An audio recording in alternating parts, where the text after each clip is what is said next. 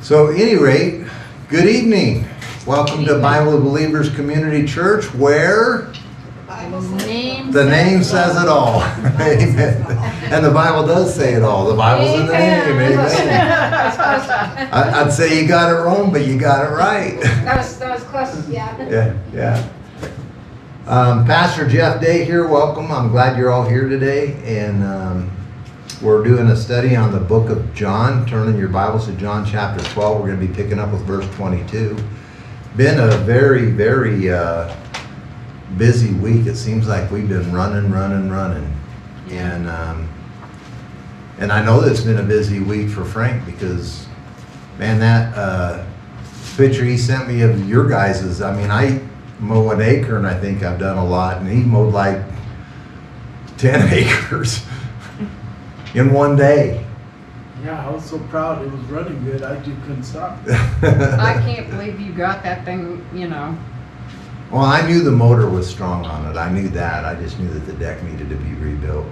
So we're in John chapter 12, and folks on the internet, forgive us for just talking, but we're family here and we can do that. We're looking at verse 22. John chapter 12 and verse 22, the Bible says, and this is, they're at the feast, and the Gentiles had come to Philip and said that in verse 21, they said, "Sir, we would see Jesus." That's what they said to Philip. And in verse 22, Philip cometh and telleth Andrew. And again, Andrew and Philip tell Jesus. And Jesus answered them, saying, "The hour is come that the Son of Man should be glorified.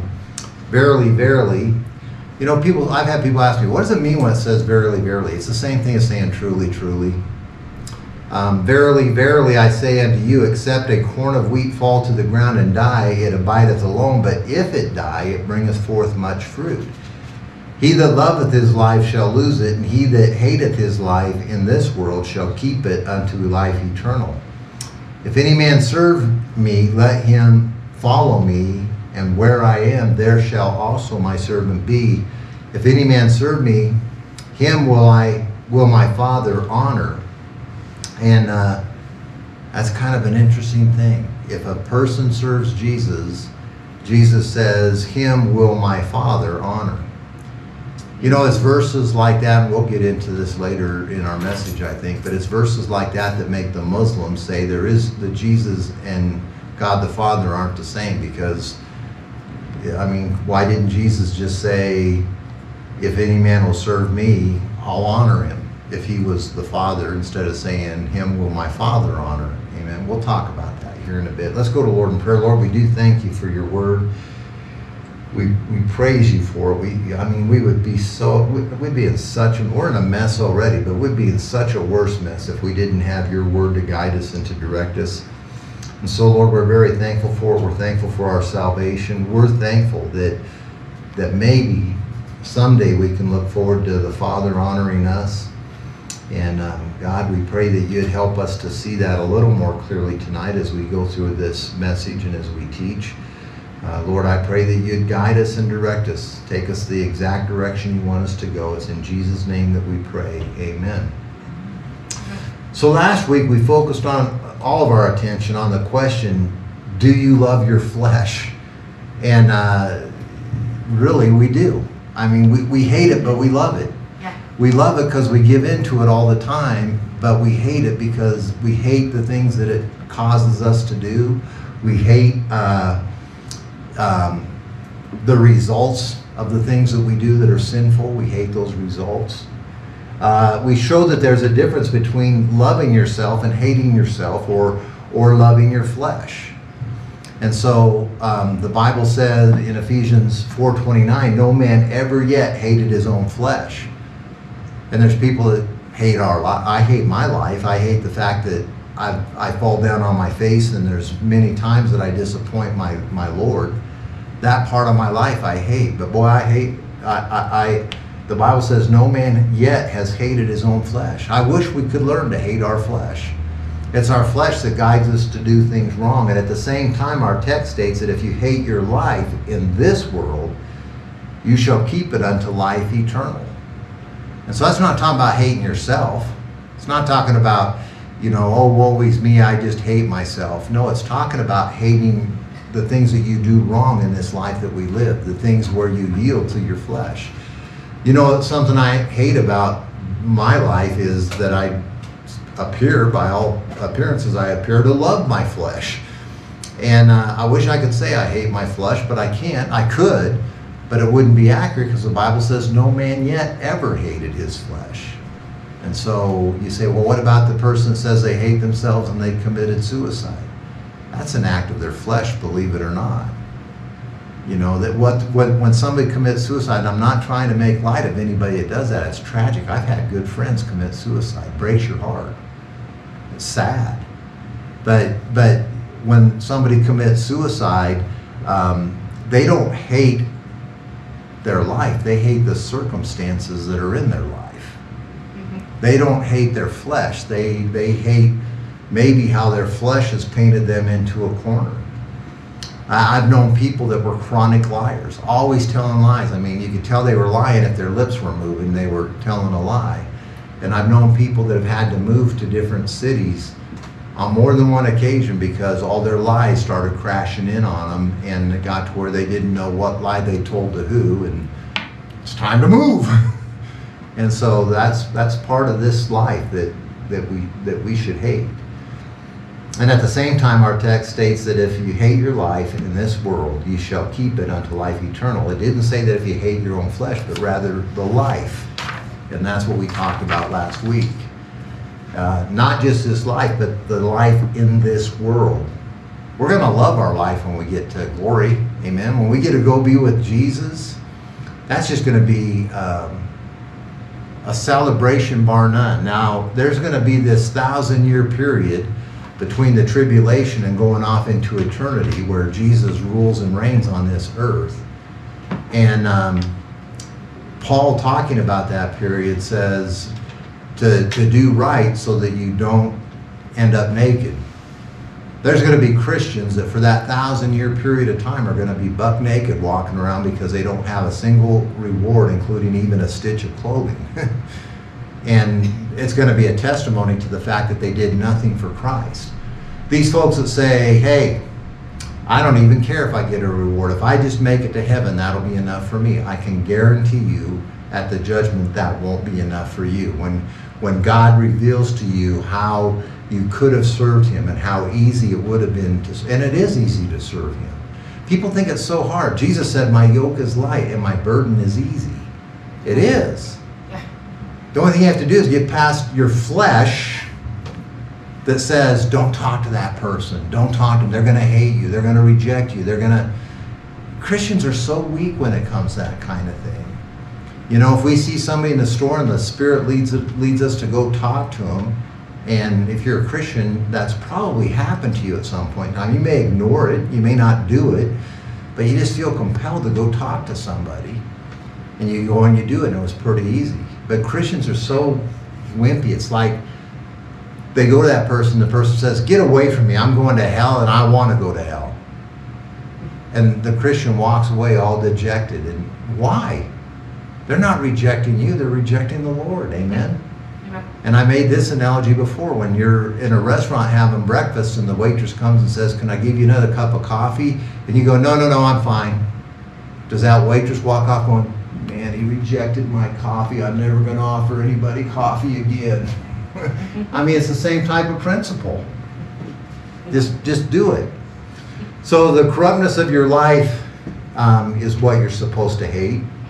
And I believe we're now ready to move on to verse 26. And verse 26 says, if any man serve me, let him follow me. And where I am, there shall also my servant be. If any man serve me, him will my Father honor. I think that's an interesting statement. If any man serve me, him will my Father honor. You know, people have a time of it, and God wrote his word in such a way that if you like to have a time of it, he's written it in a way that you can definitely have a time of it. And people do have a time of it. What does that mean? What do I mean when I'm saying people have it? They struggle with things that don't need to be struggled with. They make as the saying goes, a mountain out of a molehill. Yeah, there you go. As that saying goes, a mountain out of a molehill. People use verses such as this to argue that Jesus is not the Father, yet Jesus is the Father. He is. And so you take a look at that and it says, you know, him will my Father honor. Well, why would Jesus say that if he was the Father? Jesus isn't just the Father, but Jesus is also the Holy Spirit. The Bible says there's one God. And if Jesus is God, and if the Holy Spirit is God, and the Father is God, and there's only one God, that means those three entities are one God. They're not separated. It's like different attributes of God. And so when God came to this earth, it was always God's plan that he was going to come to this earth and become a man. Well, how can he say that? Is he going to say, I was born the God-man? No, he's going to say, I was born the Son of the Father. Right? Doesn't that make sense? That's an easier way for our brains to get it than just for him to say, I'm the God-man. But he was the God-man. He was 100% God and he was 100% man. And the Holy Spirit, the Father and the Son have to be one because that's the only way the Bible works. There's only one God. And if they aren't the same, then we're wasting our time. And we're following a person named Jesus that isn't really God, and we're lost if there's not. But there is a Trinity. That's the whole point. We're not lost. Paul talks about in 1 Corinthians 15, if the resurrection didn't happen, then our faith is vain and what we're doing is vain. Vain just means empty, nothing. And we may as well just pack it up and go home. But the truth of the matter is, the resurrection did take place. And Jesus not only resurrected himself, but he resurrected all kinds of Old Testament saints when he resurrected himself. And, you know, the Bible talks, and I believe, you know, I'm working on 3 messages at the same time. I think it's this message where we're going to talk about it. But there were 500 witnesses to Jesus' resurrection. 500, above 500. And so that's pretty good. You know, if you went to a court of law and somebody was accused of murder, and one after another, 500 people came and said, I saw him, he did it. It was him.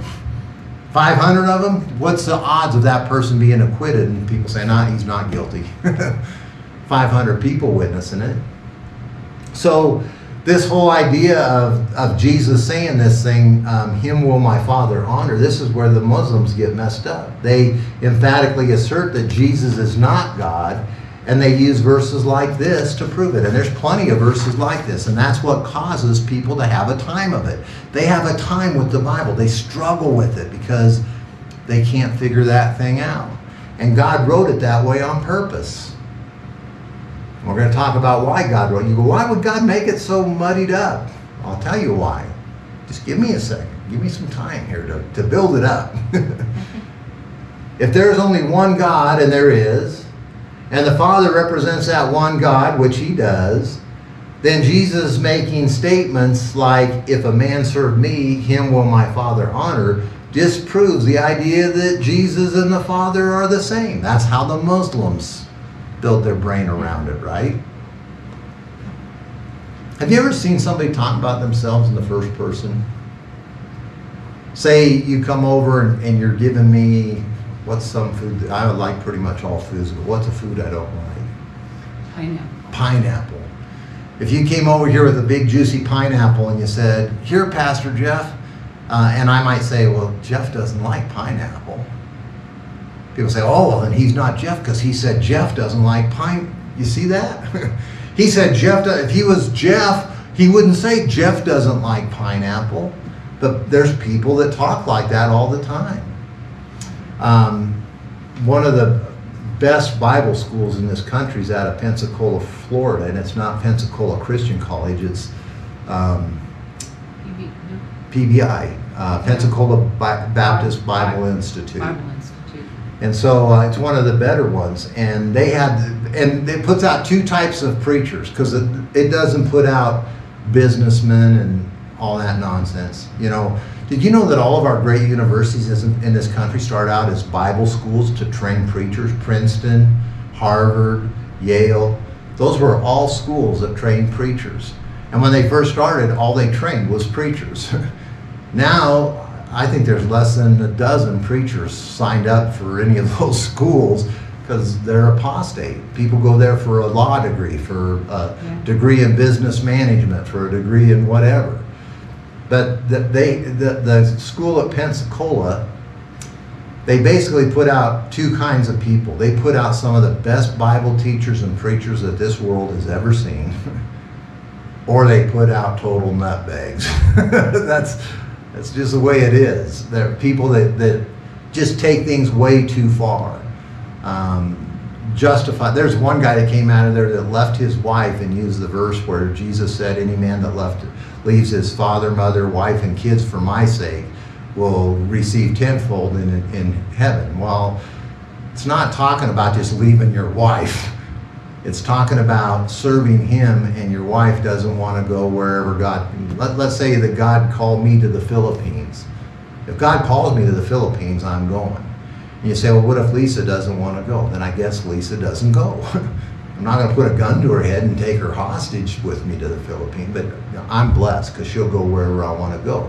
But that's what it's talking about. Anybody that leaves mother, father, wife, children for my sake.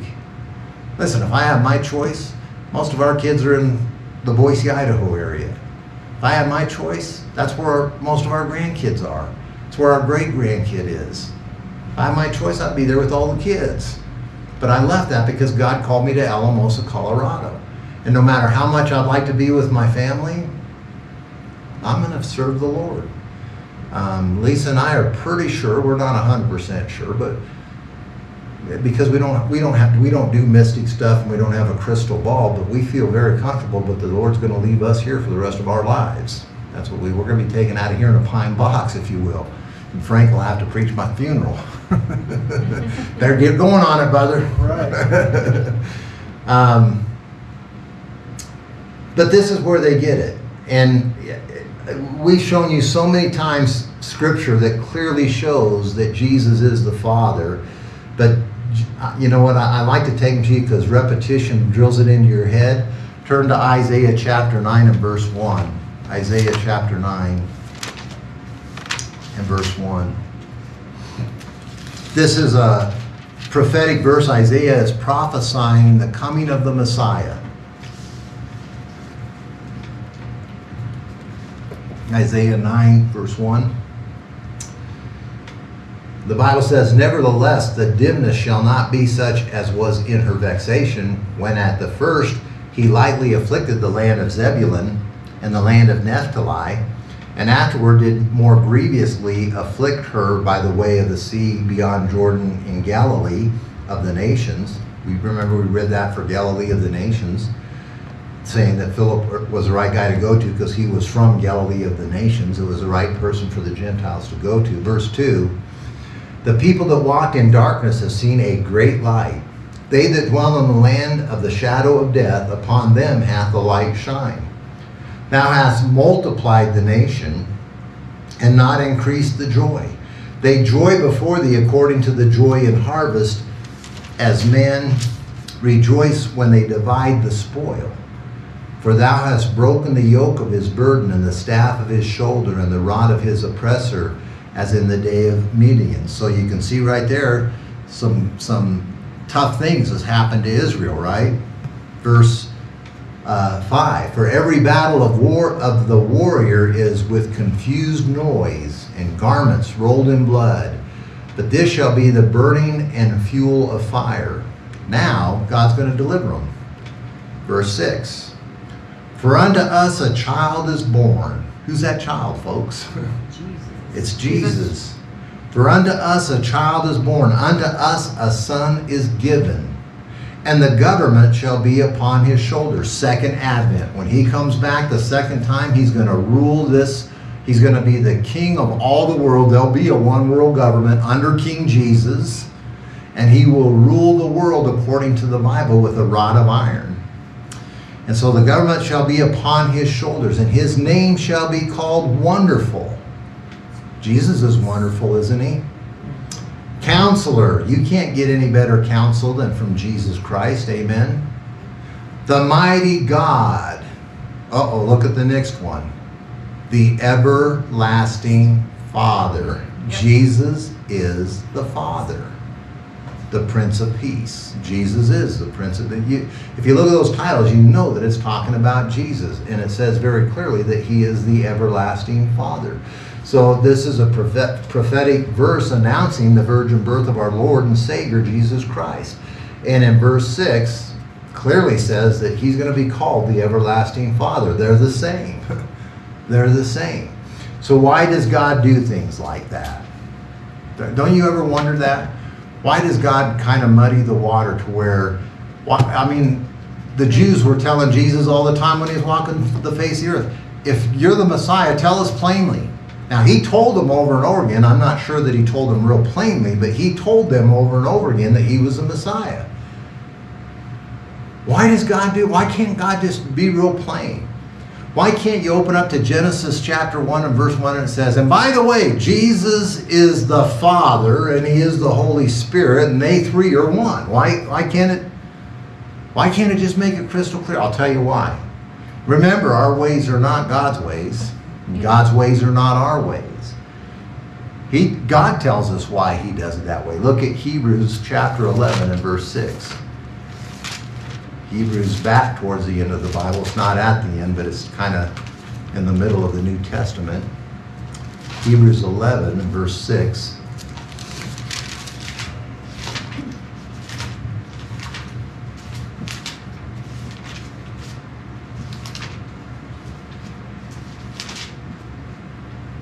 It says, but without faith it is impossible to please him. For he that cometh to God must believe that he is, and that he is a rewarder of them that diligently seek him. That's why he talks in riddles. That's why he doesn't make it clear, because it's faith that pleases him. He wants you to go beyond what the scholars say, what the gurus say, what Muhammad says. He wants you to go beyond all that nonsense and just say, I believe him. Can you explain the Trinity? I do the best I can to explain it as part of my job, but I don't think I do a very effective job because what's my basic argument? Believe me. You know what that's saying? Have faith. Because our mind can't fathom that God the Father is up here in heaven, Jesus Christ is here on earth, and the Holy Spirit dwells within every single believer on the face of the earth, and yet they're all one. But if you compare Scripture with Scripture, you see things like when Solomon built the temple. He said, God, now I built this temple for you, but the whole universe can't contain you, much less this little temple that I built. God's everywhere. They call that attribute omnipresence. He's everywhere all the time. That's how he's going to be able to give an account of your entire life, because he's everywhere all the time. Stop and think about that power, because God, I think that we're pushing 8 billion people on the face of this planet at this point in time. 8 billion people. And God's reading the thoughts of every one of them at the same time without confusing any of them. What a God. What a God. So without faith, it's impossible to please him. And why is that? It's because he is a rewarder of them that diligently seek him. He wants us to come to him on his terms and simply believe. Believe I am who I say I am. You know, the Jews got it when they asked Jesus, how can you say that Abraham has seen your day? Abraham died years and years and hundreds of years ago, and you're barely 30. And Jesus said, before Abraham was, I am. And they knew he was saying he was God. Because what did God tell Abraham? God told Abraham when Abraham said, I'm getting this wrong, it's Moses, not Abraham, right? God told Moses in the bush, he said, Moses said, when the people ask me who sent me, what do I tell them? And God said to Moses, I am that I am. Tell them that I am has sent thee. So when Jesus said before Abraham was, and it was Abraham that he's talking about, but he was referring to the issue of Moses when he said before Abraham was, I am. He was saying, I'm God. He was, and they knew it because they picked up rocks to stone him. Amen. So he wants us to believe despite what all of our senses tell us. Our senses say this can't be. But he's given us little samples throughout the entire universe. You know, everything is done in threes. It starts off with God the Trinity, but everything in this universe is done in threes. Yes.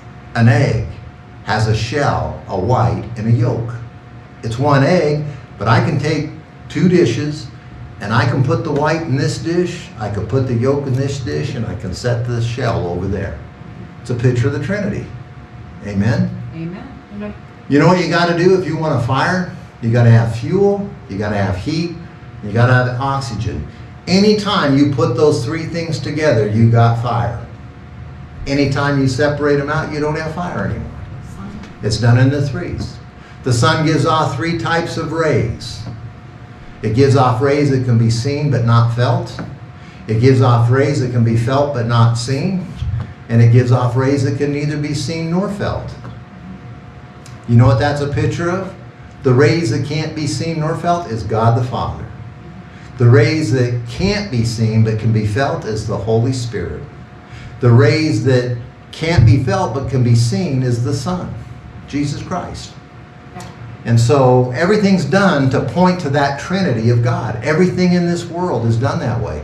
I preached a message one time, and Lisa says sometimes I overstress a point, but I preached a message one time where I probably spent 35 minutes, and I didn't exhaust it, going through things that were done in threes. 35 minutes going through, this is an example of three. This is and why did God give us all those threes? People say, well, it's because God loves three. It's because he's a Trinity, and he wants the whole. Jesus said that nature itself testifies of me. Amen. And so you look at nature and you see the Trinity in every place you look. We have a body, a soul, and a spirit. We have that. Now, if you're lost, your spirit's dead, but you still have it. If you're saved, your body's dead, but you still have it. Amen? And when we get resurrected, we're going to get a new body. And then we're going to have a live soul, a live body, and a live spirit. And we're going to be back in the image of God again. So God wants us to believe, despite the fact that all of our senses say it can't be. He takes pleasure in that. He enjoys us taking that kind of commitment. So look at Hebrews 11 and verse 1. You're in Hebrews 11 because Paul says, or this isn't Paul that wrote this, but in verse 6 it says, but without faith it's impossible to please him. You say, well, who wrote it if it wasn't Paul? Scholars have been arguing about who has written Hebrews for millennium. I don't think that anybody really knows for sure who wrote Hebrews. If you look at the end of Hebrews, it has a lot of the markings that maybe Paul did write it. But if you look at the beginning of Hebrews, it doesn't line up with any of the Pauline doctrines that he teaches. And so Hebrews is a tribulation book. It's written for the church age, but it's not written to the church age. It's written to the tribulation saint. But look at Hebrews 11 verse 1. It says, now faith is the substance of things hoped for, the evidence of things not seen. And I remember, because as a preacher, you read a lot of commentaries from different folks to see what folks think about verses and stuff, and 99% of it you reject because the Holy Spirit tells you that a lot of the folks who write commentaries, they're so into their own brain.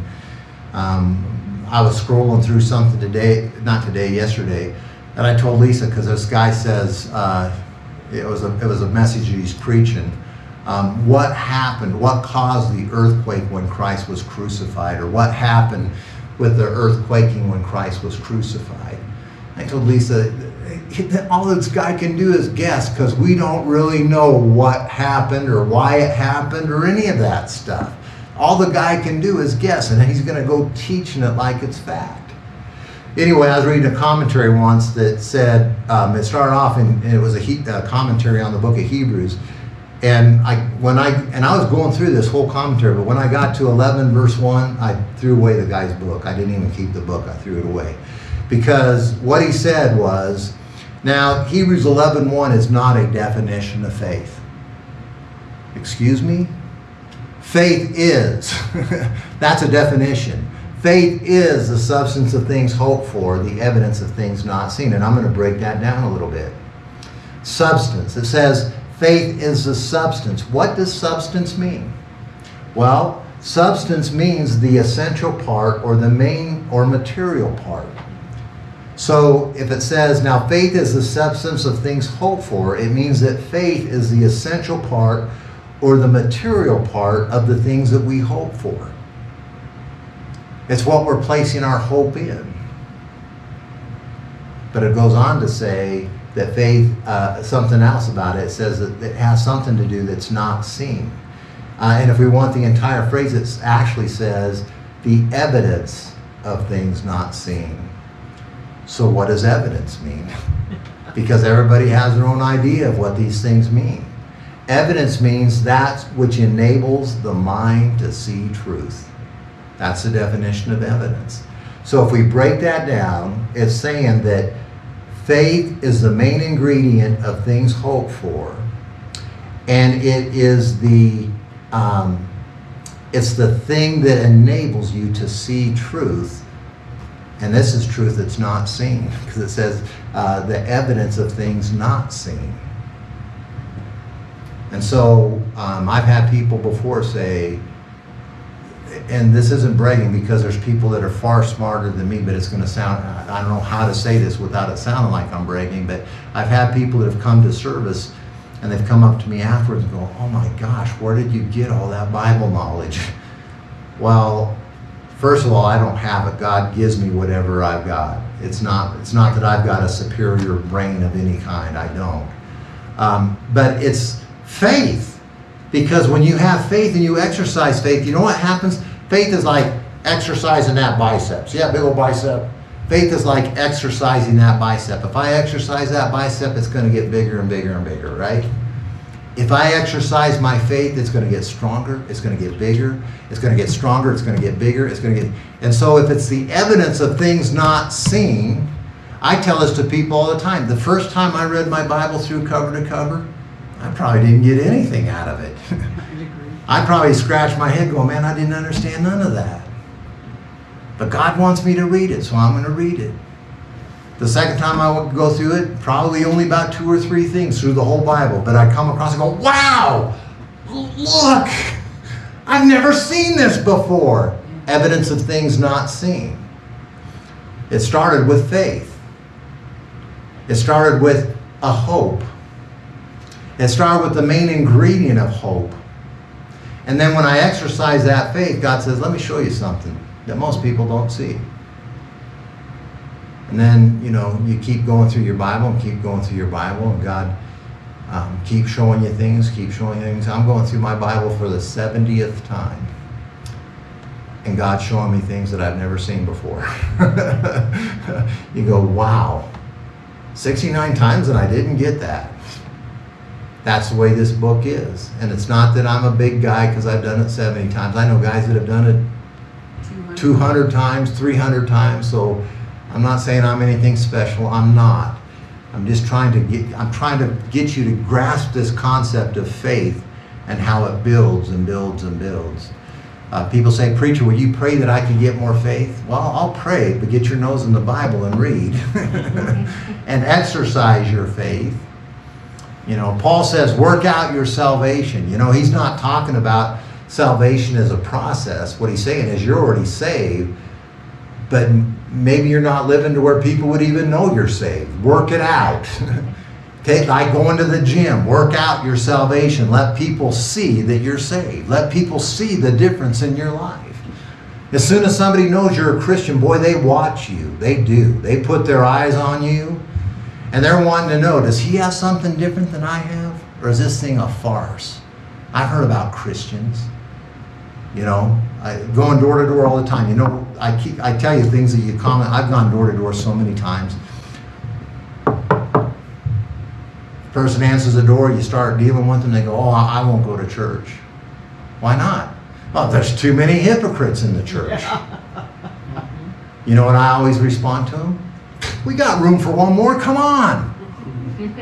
Because everybody's a hypocrite. Everybody is a hypocrite. There are hypocrites in the church. For those who want to deny it, you're crazy. All sinners. You know what? We're all hypocrites. I have a standard that I know God wants me to live by, but I don't fulfill that standard 100% of the time. That makes me a hypocrite. But if being that a church has, you know what? You don't have any problem going to the ball game with hypocrites. You know, you don't have any problem going to the movies with hypocrites. You don't even have a problem going to the bar with hypocrites. We got room for more hypocrites here in the church. Come on. Come on out. We can compare notes on how hypocritical we are. Amen? So, evidence, that which enables the mind to see truth. So the verse is saying that faith is that which enables the mind to see truth that is not seen. First time I went through it, I didn't see it. The truth was there. I didn't see it. Is this making sense? Are you getting an idea maybe? So God writes His Word in a way that you won't see things, because if you could see it all, there'd be no faith involved in it. And without faith, it's impossible to please Him. Amen. And so He wants you to make a step out in faith. He wants you to behave based on faith, not based on what you can see. There's a contemporary Christian song, and I always talk about it because it's so stupid. The lyrics to the song say, "I'll have faith even when I can't see." Well, you moron, if you could see, it wouldn't be faith. The only time you're going to have faith is when you can't see. You know, when the Lord tells you to go do something and you're afraid. He's told me to do things that I was afraid. You know, somebody shows up on the door, they look rough as a cob, and it happens. Could you give me a ride down to Deer Valley? Sure. And as I'm leaving, I tell Lisa, pray that this guy doesn't pull out a gun or something to take the truck. And I run them to Deer Valley, and they get preached to the whole time. I find a story about somebody, a preacher friend of mine. He picked up a hitchhiker. It was pitch dark. It was late at night. He was getting tired. He said, maybe if I pick up this hitchhiker, I'll have somebody to talk to, and I won't have to worry about falling asleep. So he pulls over, he picks up this hitchhiker. This hitchhiker climbs in the truck, and they drive for about a mile in silence. Now, this is a preacher that picked him up. So the preacher driving down the road, he says, if you were to die right now, do you know where you'd spend eternity? And this guy who didn't know the preacher, didn't even know he was a preacher. He backs up tight against the door. He goes, "No, mister, please." He thought the preacher was going to kill him. The preacher's like, no. You misunderstood. I'm a preacher. I'm trying to get you to think about eternity. But he thought he got picked up by a serial killer. So God writes His Word in a way that you won't see things, because by not seeing them, you exercise faith. And it's that faith that pleases Him. And we should look forward to being able to step out where we can't see. If we're waiting to see the path, Lisa and I moved to Alamosa not even knowing what Alamosa looked like. Never been this far south in Colorado, I don't think. We've been farther south in the States, but we lived in Arizona for years, but we never been this far south in Colorado. But the Lord said go to Alamosa, and so that's a step out in faith.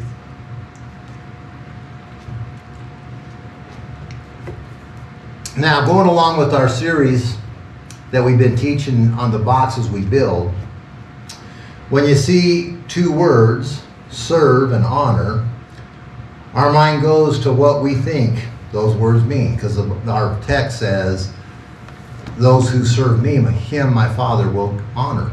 Amen? And so when we hear serve Him, to some folks that means, I go to church once in a while. You know, the Sunday, I call them the C&E Christians. The Christians that go to church on Christmas and Easter. And I don't cater to them. You know what? Churches cater to that crowd. I don't cater to them at all. As a matter of fact, and this is my flesh, but I don't have much respect for him. Jesus hung on a cross, dropped every drop of blood he has to save your wretched soul, and you think you're serving him well by going to church 2 times a year? Gotta shake your head about that one. Yeah. Amen. And should we give you most churches give out gifts to folks on Christmas and Easter, right? We're going to give you a prize because that's how you honor your Savior? Not me. I'm not giving you no prize. You know what kind of messages I preach on Christmas and Easter? Hellfire and brimstone. People might come here that have never really heard the truth, and they're going to hear the truth. And they may leave here and say, I'm never going back to that church again. But you know what the Bible says? The Bible says if you're a watchman and you give the warning, the blood's not on your hands. Yes. If you're a watchman and you don't give the warning, the blood is on your hands. That's why, you know, my mom, her pastor in Portland, she is talking about how much she loves my preaching, wish she would, you know, it's her pastor. Probably not the right thing to, hey, my son's such a better preacher than you. But you know how parents are, they love their kids, right? So he listened to some of my messages, and you know, I go through the plan of salvation, and pretty much 90% of the messages I'll at least give a blurb about the plan of salvation. And he goes to my mom and he says, well, you know, I don't think a preacher needs to talk about how to get saved every single message. Really? I don't know who's listening. I know who's in this room. I believe everybody in this room is saved. I believe everybody in this room is born again. Amen. But there's people that are tuning into this ministry for the first time, and God does some weird things. You know, there's somebody turns into a message for the first time and they were going to kill themselves that night. And they hear a message and get saved instead. It's not a biblical concept that God works in mysterious ways, but you know what? God works in mysterious ways. Lisa and I were sitting in a conference where Sam Gipp was preaching, and Sam Gipp, boy, he's a very good preacher. He'll convict you, he'll get your brain cranking and thinking about things. And Sam Gipp's sitting there preaching away, and he's like in the middle of a point, and he just stops. He goes, sir, and I don't even know who you are, but what you're thinking about doing, don't do it. And he went right back onto his message. That was the Holy Spirit leading him about somebody that was listening that was going to do something that God didn't want him doing. I mean, that had nothing to do with the message he was preaching.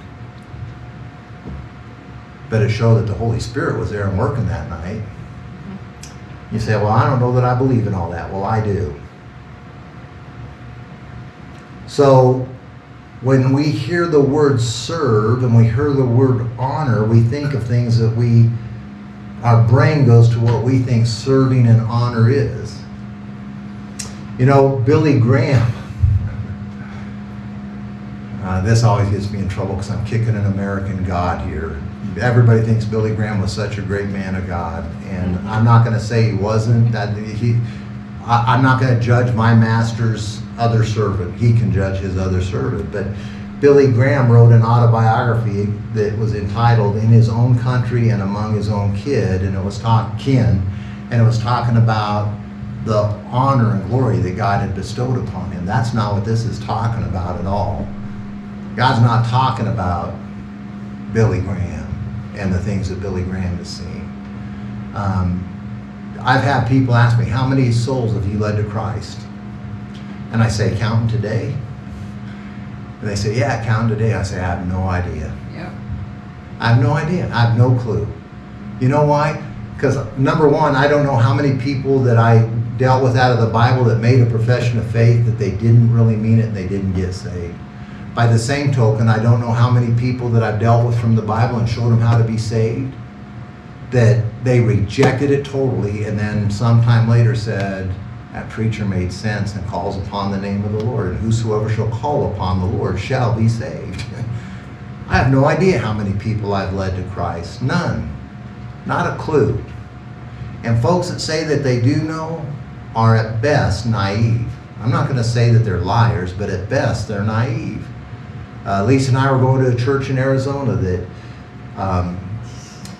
we went to the morning service, and it was a long ways away from. It wasn't uncommon for me and Lisa to drive an hour and a half to 2 hours to go to a good church one way. And so they were going out soul winning between the morning service and the evening service, because a lot of churches have a morning service and an evening service. We didn't go out door to door with them. We went home to take care of dogs. Then we came back for the evening service. And when we got back to the evening service, he said, "How many people led somebody to Christ today?" And pretty much everybody's hand went up in the room. And I'm looking around going, man, we're in a time when people aren't coming to Christ. And everybody today led somebody to Christ. And he goes, this is like 5 weeks in a row that everybody did it. And I'm looking around, there's like 10 people in this church. I'm going like, if every week 10 people are leading 10 people to Christ, where are all these people? Where are these people that are coming to know Christ?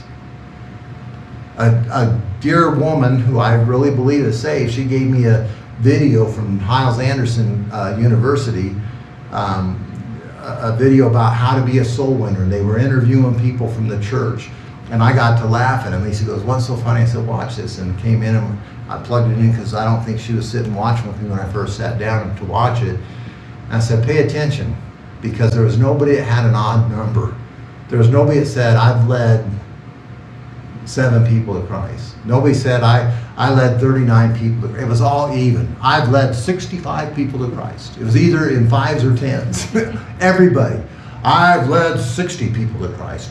I've led 85 people to Christ. How come nobody did 87? How come nobody? The reality is you don't know who you led to Christ and who you didn't. And one of the things that I know for sure happened at Hyles-Anderson, the church in Hammond, Indiana, they have huge bus ministries. They probably had 40 buses that would go into Chicago and pick up snot-nosed ghetto kids and bring them to church. They wouldn't let them go in where the main service was, where the main members were. They had a separate building for all these snotty-nosed ghetto kids, which I disagree with. But they'd offer them a great big candy bar if they came to know Christ. Some of those kids got saved every single Sunday to get their candy bar. And they'd count them because they were focused on counting. I think that's been the downfall of the church, counting. Yeah.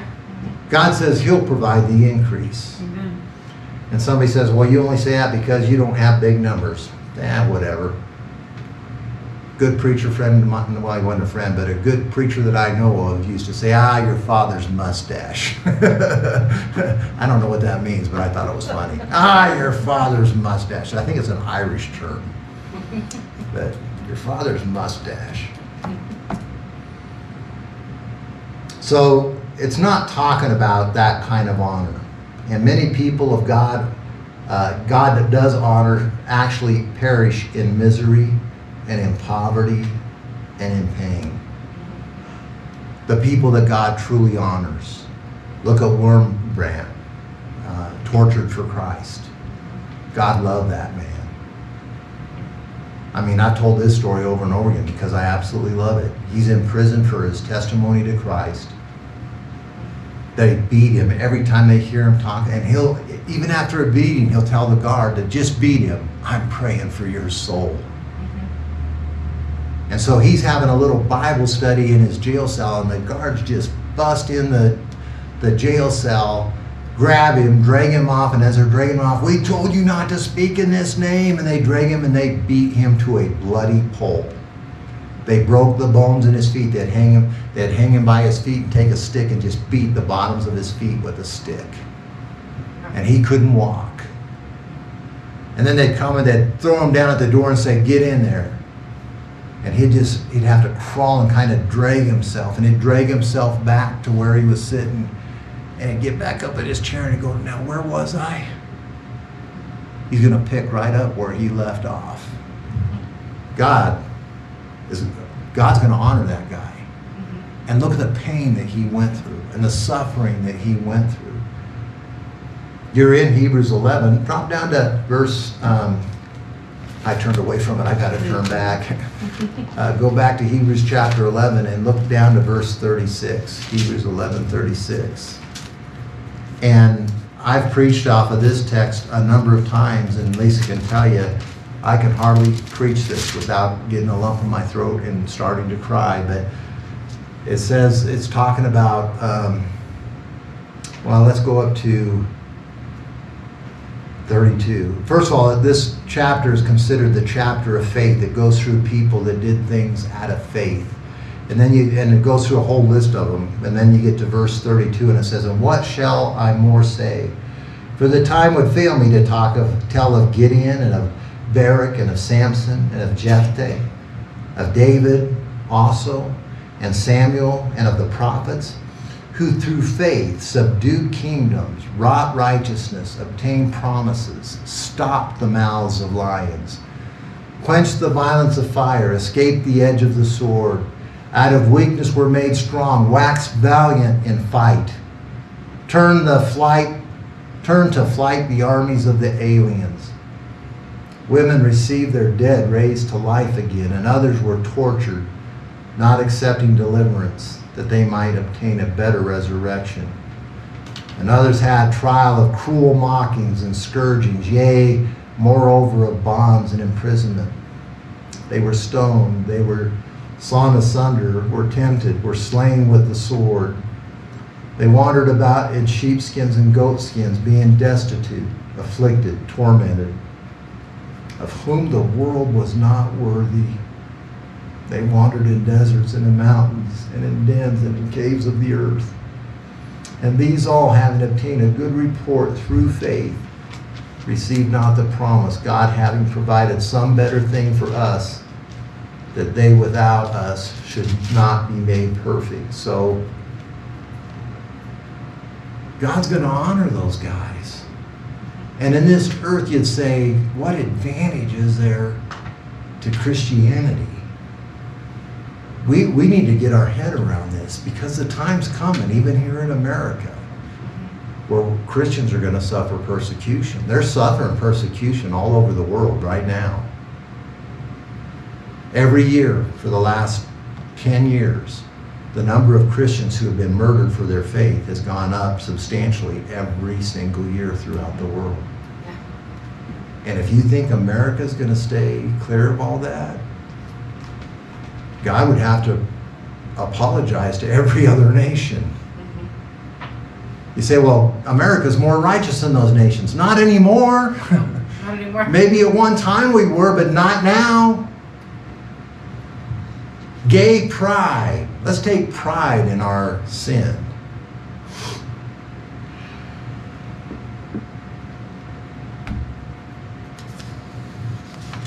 Those people are going to be honored, and that's what God's talking about. This number of people also included the Apostle Paul. Paul was considered the offscouring of this world. What is recorded of his life would never remind you of anyone getting honor from anyone, let alone God.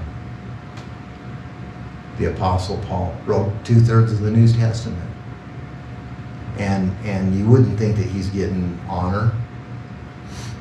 You want to see Paul's honor? Look at 2 Corinthians chapter 11 and verse 24. Want to see Paul's honor? 2 Corinthians.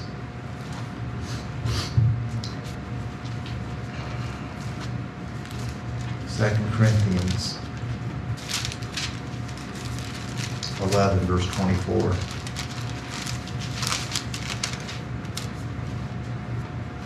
This is Paul talking. He says, "Of Jews 5 times received I 40 stripes, save one." You know, in the law, you couldn't beat somebody beyond 40 stripes. And Paul said, 5 times. They hit me 39 times. They wouldn't violate their law. Of the Jews 5 times received I 40 stripes, save one. Thrice was I beaten with rods. Once I was stoned. Thrice I suffered shipwreck. A night and a day I have spent in the deep, in journeyings often, in perils of waters, in perils of robbers, in perils of my own countrymen, in perils by the heathen, in perils in the city, in perils in the wilderness, in perils in the sea, in perils among false brethren, in weariness and painfulness, in watchings often, in hunger and thirst, in fastings often, in cold and nakedness. Besides those things that are without, that which cometh upon me daily, the care of all the churches. Does that sound like he's being honored? The world's not going to honor you. It didn't say that you're going to get honor from the world. No. Now, some of these big preachers, they got honor from the world. I don't really want that. I don't want it. And the reason I don't want it is because God says, you get your honor on earth, you get your reward on earth, you got your reward. Don't give me my reward on earth. I want my treasures in heaven. Paul got his treasures in heaven. Paul said, I run this race that I may obtain. When we read the word honor, I seriously doubt that is what came to your mind. Getting beaten constantly, being thrown in jail, being in shipwreck, being stoned. I don't think that's what you had in mind. Do you think that's what the text that we read in John 12:26 is talking about when it says, him God will honor? It's what I think God loved Paul. Amen. It certainly isn't an easy read, but if you want to look at God's honor, get Fox's Book of Martyrs. I mean, if you can read that without sharing tears, your heart's harder than mine is. Seeing how great saints in history were been tortured and killed by the Catholic Church. That's what that book's all about. There appears to be a huge difference between man's honor and God's honor. Yeah. Seems to be a huge difference. Who do you think is right? God. You know, the Bible says our ways are not his ways and his ways are not our ways. It shouldn't surprise us that there's a huge difference between what the world would see as honor and what God sees as honor. You know what Paul tells you to do when you get into persecution and things aren't going right, when you get jailed wrongfully, when you get accused wrongfully, when you get persecuted and it's because of your Christian faith. You know what Paul says? Rejoice, because God counted you worthy. Amen. Yeah. And that's where we have to have our mindset, because if things get bad in this country, we need to get together as a little colony and survive in the wilderness, because they'll take our homes from us. They'll take, I mean, you say, do you think that's possible? You know that they have a rating system right now. It's kind of like the credit system, but it's based on where you spend your money, etc. You know there's a reason why they want to push you to debit cards, and it isn't because cash causes illness. It's because they can track everything you do with a debit card. They know more about you than you know about you. And they're rating you based on what organizations you support. They're rating you based on whether you say, why would Target go out in favor of a satanic designer and in favor of the LGBTWXYZ group and lose billions of dollars? Because it's a long-term investment. They already know that rating's being done.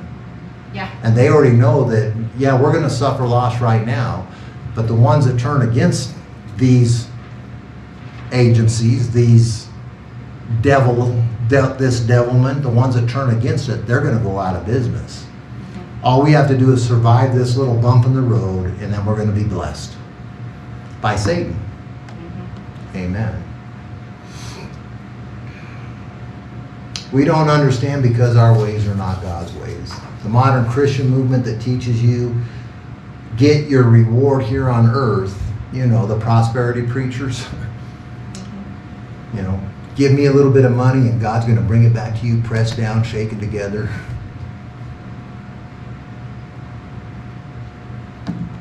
I have a type of personality, if I wanted to be one of those guys, I could. I'm serious. I'm serious. There was a point in time when I was a used car salesman, and man, I sold cars. I sold cars. I have the type of personality that, first of all, I'd have to get a big crowd. How do I get that? I just got to hire a good rock band. If I get a good rock band, people will come. I'm serious.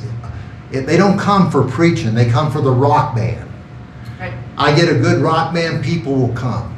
When people come, I can preach them in a way that they will give me their money.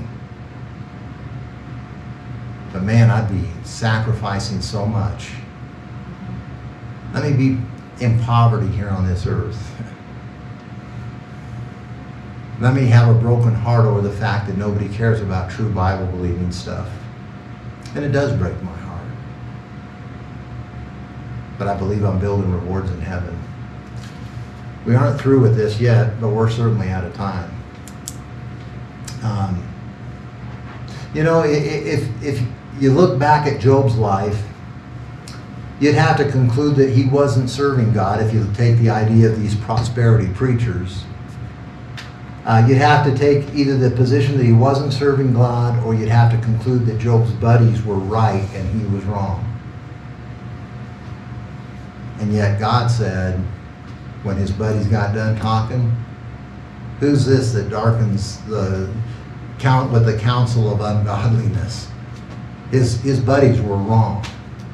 He was the one going through it, but he was the one that was right. And God's honoring him. You say, I don't understand that. Neither do I. Neither do I. But we're going to pick up and we're going to talk some more about this next week. Let's go to Lord in prayer. Lord, we do thank you for your word. And I just pray, Lord, that our hearts will be ready. I don't know what the future holds, and maybe we will squeak by without a lot of persecution prior to our rapture. Maybe we will. Maybe America did enough historically that you're going to just show mercy here in America. But Lord, if you choose to let America reap what they're sowing, we might have some serious, difficult rows to hoe. We pray that you give us a mindset that we could handle it. We pray that you'd help us to glorify you through all of it, and that we would not turn away from you for whatever reason. We praise you for all you do for us. We do love you. It's in Jesus' name we pray. Amen. Amen.